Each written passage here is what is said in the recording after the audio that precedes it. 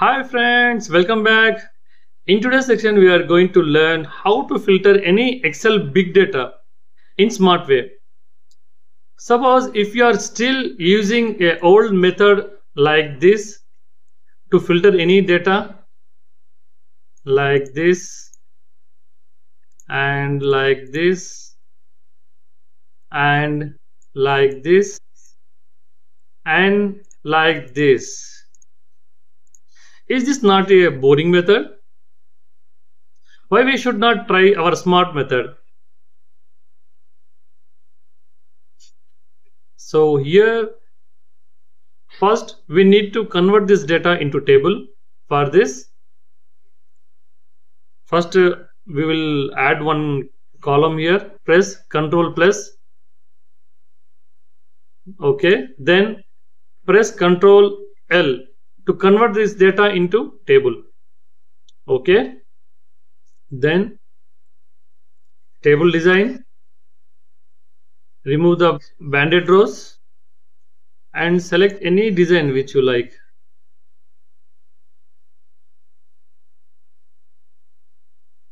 Okay, now increase this column width. Perfect. Now click on insert, then select slicer. Now select the columns which we want to filter in the data. Age, gender, state,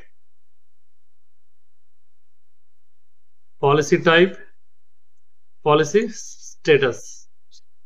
Perfect. Done.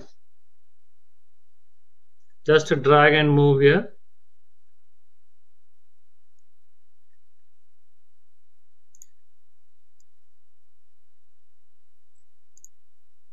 Okay, this one also. Reduce the height.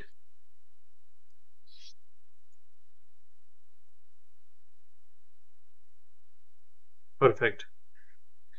And these are all in single columns. If you want to convert this into multiple columns, then click on slicer,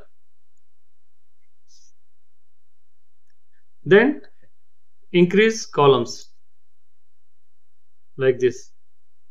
In the same way, select this and slicer and then increase. Perfect. So I will reduce height of this table slicer. Perfect.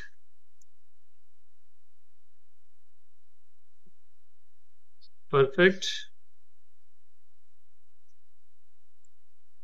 Perfect. Excellent. Right. So you can do some formatting to this slicers also, like background color, etc. And then just you need to click these buttons and let's see what will happen. See here.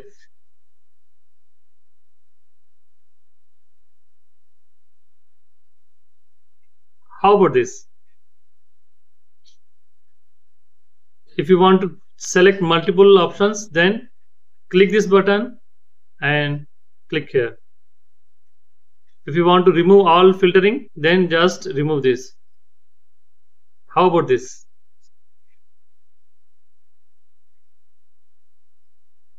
Excellent.